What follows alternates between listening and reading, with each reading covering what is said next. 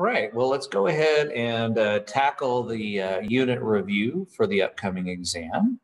Hopefully this is going to work out well, and it'll be helpful to some of you guys. So here we go, kicking it off from the very beginning. This first chunk has to do with the idea of separation of variables. You'll notice in this problem, we have a mixture of y's and x's going on. So the first thing we need to do is I need to effectively separate the y's and x's. So this time, if we were to cross multiply, we could quickly get everything that involves a y on one side and everything that involves an x on the other side. And of course, we are solving the differential equation, so we're going to integrate both sides. Noticing that there is no bounds of integration, so we're going to get a plus c in this problem, but we're going to figure that out. So the integral of 4y, of course, is 2y squared. The integral of e to the half x, and I've had a lot of you think it's times a half, but remember this is an antiderivative, not a derivative. So the derivative would have that 1/2 in front. So we're going to actually have to double that to make that work. This is one of those places where you have options. I think I would divide both sides by 2 at this moment to make life a little bit easier, but keep in mind that half of a constant is still a constant. So remember, these c's are not the same c, but they're still just a constant. Now, according to this, if I plug in 0 for x, I should get 3 for y. So if I plug in 0 for x at this moment, and half of 0, of course, is 0, I'm supposed to get 3 for y. So e to the 0, of course, is 1. So it looks to me like c better be 8. And so now I can kind of finish my problem from right here. I know that y squared is e to the 1/2 x plus c, which we knew to be 8. And therefore, we take a square root of both sides. And I would normally put a plus or minus on that.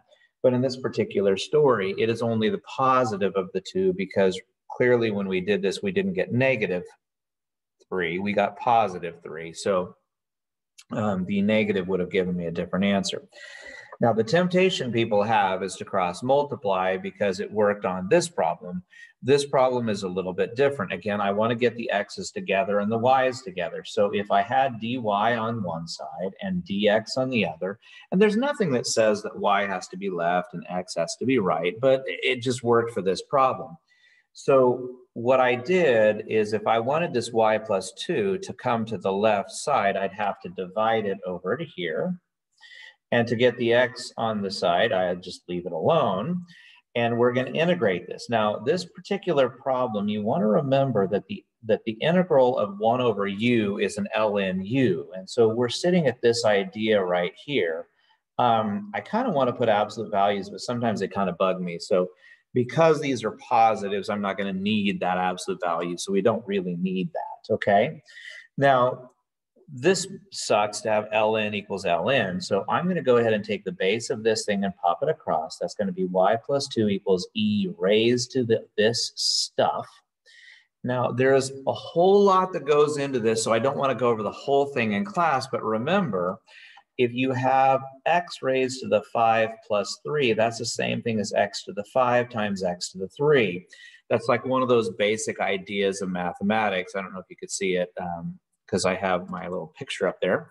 So this is e to something times e to a constant, which is just some new constant. So taking the time to do a little bit of like simplification, I can actually, ironically, even though that c is the exponent, e to a constant is just a constant.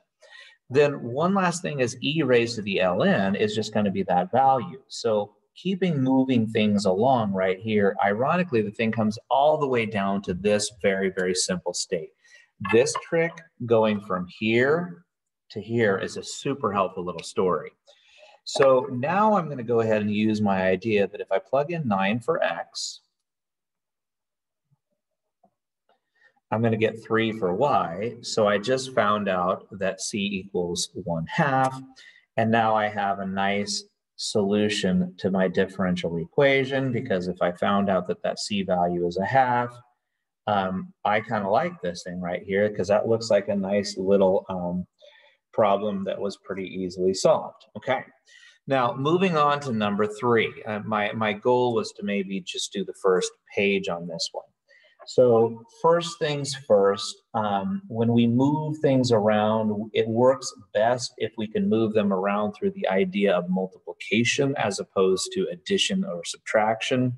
So I move the x to the 4th to the other side. I'd like to get all of the y's on one side, so I guess I'm going to leave this 2y cubed over here. I'd like to move this x squared across, so I'll divide both sides by x squared, and I could bring the dx up. So if you kind of look at this, if I multiplied both sides by dx, now we can integrate both sides. We're looking at y to the 4th. If we divide by 2, we're looking at a half, and we got a 1/3 x cubed, again, plus some constant. I don't really like this 2 here, so let's multiply both sides by it. And 2 times the constant, of course, is a constant. So I think right now I would just go ahead and find that constant at this moment. So if I plugged in 6 for x and 2 for y, 2 to the 4th power is 16. 6 to the 3rd power, I think, is 216. Let's see. What is negative 2/3 of 6 to the 3rd? That's going to be the number negative 144. So it looks like C would be maybe 160. So we are sitting right here, kind of not going to have a lot of room on this. I've got y to the 4th equals negative 2/3 x cubed plus 160. And so y would again normally be a plus or minus, but in this case, only the positive version of the 4th root of this guy. And quite frequently, we would choose to put the 160 in front and write it as 160 minus that value. Moving over to number 4, kind of a tricky little question because y prime is dy dx, of course. So if we were to write that as dy dx, I'm going to bring the x across. I'm going to leave the x where it is, and this is now going to be 1/y² plus 1. Now, this is a memorized fact that not everybody remembers, but this is the arctangent or the inverse tangent of y. So the inverse tangent of y is 1/2 x² plus some constant. So of course, if we want to finish this idea, to get this y by itself, I would take the tangent of both sides. So if I took the tangent of both sides, I'm looking at a nice little story right here. And this is very, very important that that constant is actually inside that tangent. And so according to this, if I plug in the number 2, I should get the number 0. So let's see what happens. If I plug in 2, 2 squared is 4. And so that would be the tangent of 2 plus c, according to this, has to be 0. Now, the nice thing about that is from our days in math analysis, the only time that a tangent can be 0 is at 0 itself. And so the way that that tangent would be 0 would be if c itself was negative 2, and we're done. So y is equal to the tangent of 1/2 x² minus 4. There we go. And again, if I've made a mistake anywhere on here, please, for goodness sakes, let me know, because I'm actually looking back at my answer key, and well, let's just say that I guess one of my older versions of the review is a little different than this one. So I'm at times needing to kind of do this separate. So if on this particular problem, now I would call this like a separation of variables, and we could do the dy dx thing, but really we don't need to bother because this is a simple polynomial. But if we were to integrate the double derivative, we would get the single derivative, which is 5x plus 6x² plus some constant.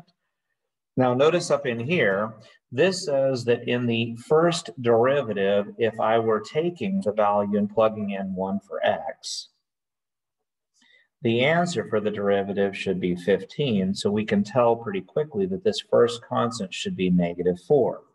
So I now know that y prime, also known as dy dx, was 5x², 5x plus 6x² minus 4. And of course, we're going to do one more integral, and that would give me y, because the integral of dy dx is y. That's going to give me 5/2 x squared plus 2x cubed minus 4x, again, plus c. But keep in mind, this c is a different c than the other one. So some people like to call it c1 and c2, but I don't even bother. I just call it c because a constant is a constant. And so I'm just going to find my new constant. But this one says that if I plug in 2 for x, I'm supposed to get 8. And if I plug in 2 for x, let's see, 2 squared is 4.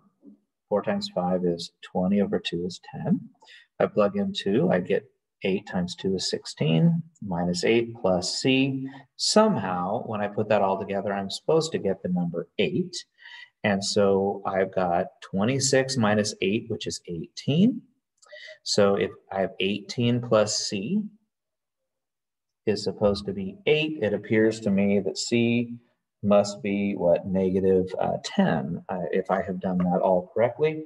I do have an old answer key, and this doesn't look like I'm getting exactly the same answer, but I hope I haven't made a mistake. So if I have, it probably is something small, like I have a different plus and minus sign in my answer key from the previous year's key. So I'm not sure if I made a mistake here, but I got that c right here was negative 4. Let's double check. Plug in 1, you get 5. Plug in 1, we get 6. Those add up to 11. Oh, this should be a plus 4. So let's make that a plus 4 here and here. That's going to make that a plus 4 here, which is a plus 8 here. And those all add up to 26 and 34. So this is now 34. Ooh, bummer. And so in order to make that happen, I guess my last year's key was better. That's going to make this a minus 26. And that matches my key from before. Sorry about the mistake on that one, but at least I caught it before we stopped. All right. I'll be back for the next chunk soon. All right. Bye-bye.